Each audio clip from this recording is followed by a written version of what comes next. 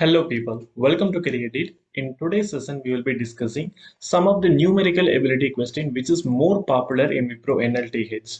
And this is session 2 on WIPRO NLTH. I have included the previous session link in description. If you haven't watched, please have a look at it. So here we have the first question. Jeevan sold his car for rupees 1 lakh less than what he bought it for and lost 8%. At what price would he have sold the car if he wanted to gain as much as he lost in the first transaction? So we know cost price of any product is 100%, right? So he lost 8% in it. That means he sold only for 92%. Okay. Now because of this 1 lakh rupees, he lost 8%, right? So we can say this 8% is nothing but 1 lakh.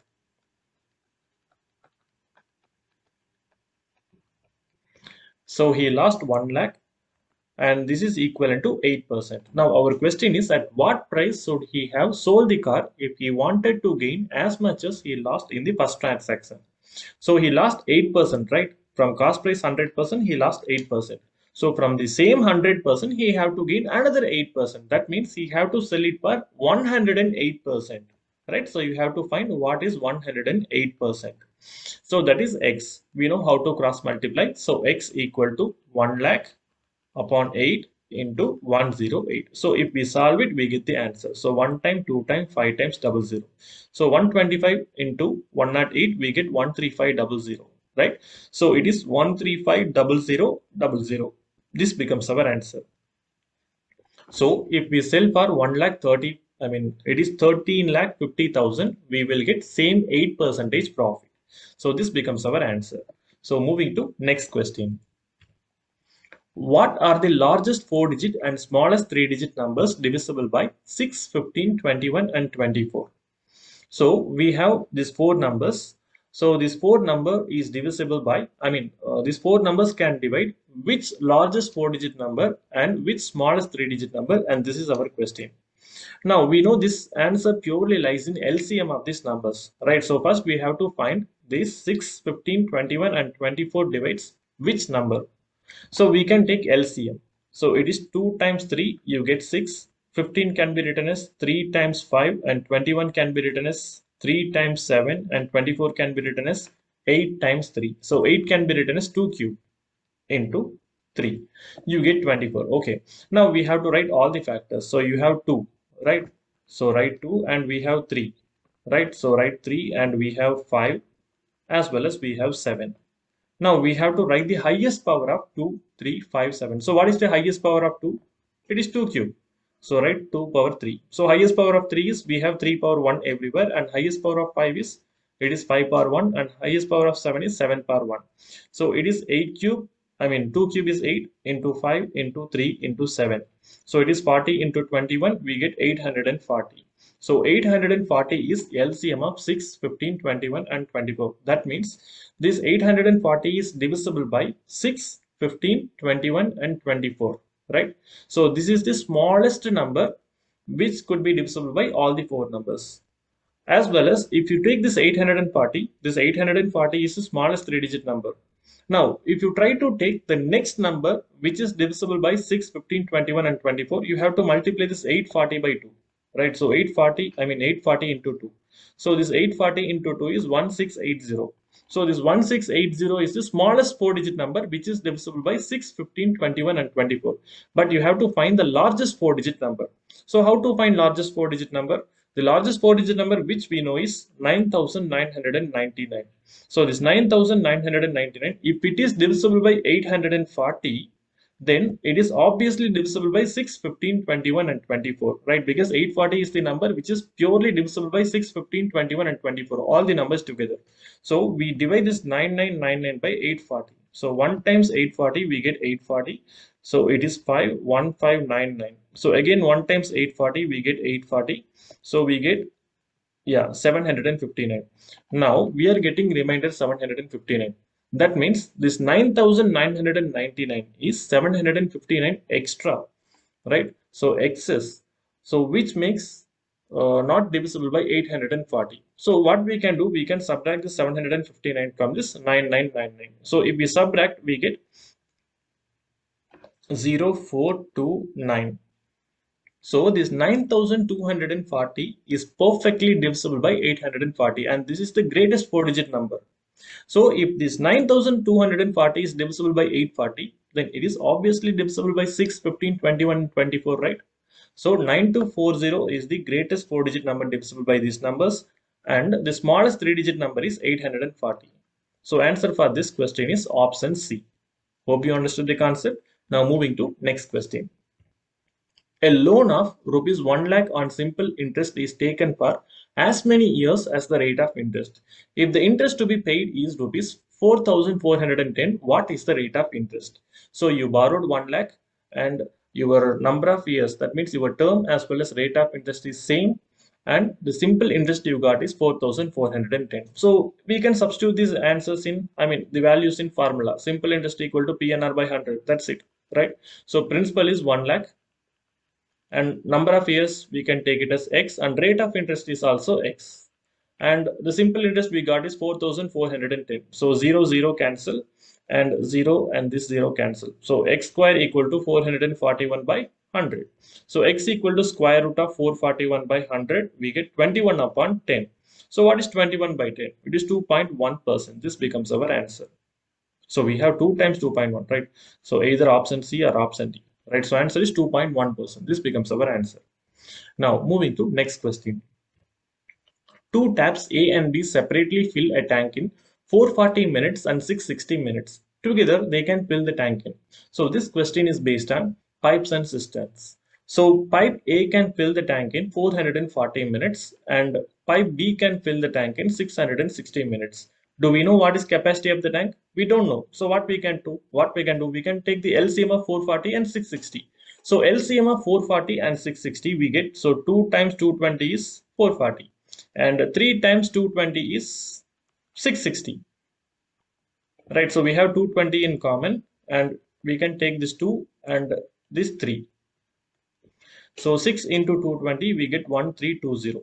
So our assumption is 1320 units is the total capacity of the tank. So we are taking the LCM, right? So 1320 is the total capacity of the tank. So tap A fill this 1320 units in 440 minutes. That means in 1 minute, tap A can fill 1320 by 440. We get 3 units per minute. And pipe B can fill this 1320 units in 660 minutes. That means in 1 minute, pipe B can fill 1320 by 660. We get 2 units per minute. Now our question is, together they can fill the tank in. So together they are 3 plus 2, 5 times efficient, right? So 3 plus 2, 5 units they will fill together. So totally we have 1320 units and it will be filled with the efficiency 5 units per minute in how many minutes? So if we cancel this, 2 times and 6 times and 4 times. So in 264 minutes, right? But you have to write the answers in hours. So how to convert these 264 minutes in hours? So we can divide it by 60, or we know 1 hour is 60 minutes. So 2 hours is 120 minutes. 4 hours is 240 minutes, right? So 4 hours is 240 minutes. So what we have is 264 minutes. So extra we have to add another 24 minutes. So 4 hours and 24 minutes is our answer. This becomes our answer, right? So instead of dividing this 264 by 60 and converting it to minutes, we can better calculate in your mind. So it is 4 hours and 24 minutes. This becomes our answer. So moving to next question. If LCM and HCF of two numbers are 117 and 13 respectively, then the smallest factors of product of the two numbers is dash. Okay, so again this question is based on properties of LCM and HCF. So what is the property? We know product of any two numbers is equivalent to the product of its LCM and HCF. That is, product of any two numbers is equivalent to the product of its LCM and HCF. So we have the LCM and HCF here. So what is it? 117 into 117 into 13, right? So LCM into HCF is nothing but product of these two numbers. Now you have to find the smallest factor of this product. So the smallest factor of any number is nothing but 1 only, right? So if you take 2, so 2 is divisible by 1 and 2. So the smallest factor is 1. If you take 1000, the smallest factor is 1 only. But you can't calculate 1 and that is not given in the option. So we can write this 117 as 3 into 39, right? And this 39 can be written as 3 into 13. And this 13 can be written as 1 into 13. So 3 into 3 into 13 into 13 is nothing but 117 into 13, right? So what is the smallest factor in it? 3, right? So 3 is the smallest factor that divides the LCM and HCF of the two numbers 117 and 13. So answer is 3. So this is the smallest factor that divides the product of these two numbers. Okay, now moving to next question. Car A covers a distance of 420 km in 4 hours and car B covers a distance of 550 km in 5 hours. What is the average speed of the cars? So if you want to find average speed, we know the structure is total distance by total time, right? So average speed is nothing but total distance divided by total time. So this is average speed formula, right? So what is the total distance? 420 plus 550. So we get 970. And what is the total time we have? 4 plus 5 is 9 hours.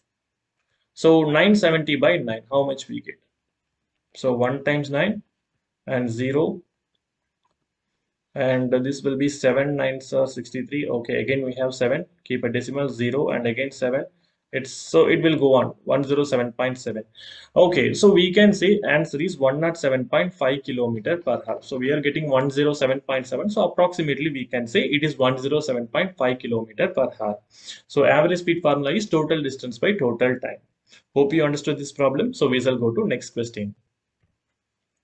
Log 0.2 to the base 5 is equal to dash.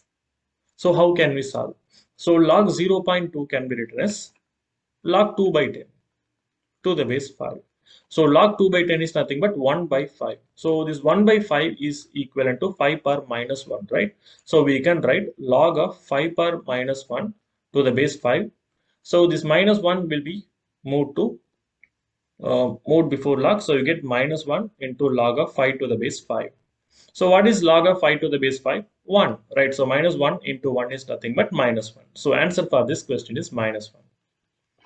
Hope you understood how to solve this problem. Okay, moving to next question. An investment earns 8 pice per rupee invested if at the end of the year the interest earned by an investment is rupees 100, then the investment is equal to.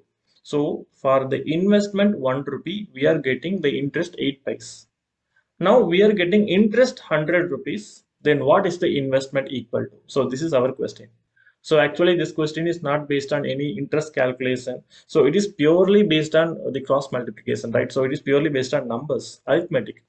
So we get interest 8 pice when the investment is 1 rupee. So 1 rupee is 100 pice, right? So when the investment is 100 pice, we get 8 pice interest. So when the interest is 100 rupees, right? So we are getting interest 100 rupees. Then what is the investment? So when the interest is 100 rupees, then what is the investment? This is our question. So simply cross multiply, we get the answer. So if you cross multiply, you get how much? So it is 25 times, and this is, so we have 2, and this is 50 times. So 50 into 25, we get the answer. So it is 12520. This becomes our answer. So for the investment 1250 rupees, we get 100 rupees interest. This becomes our answer. Hope you understood how to solve these problems. In upcoming session, I will add some more problems related to WIPRO NLTH. Until that, stay connected with CareerDeed, and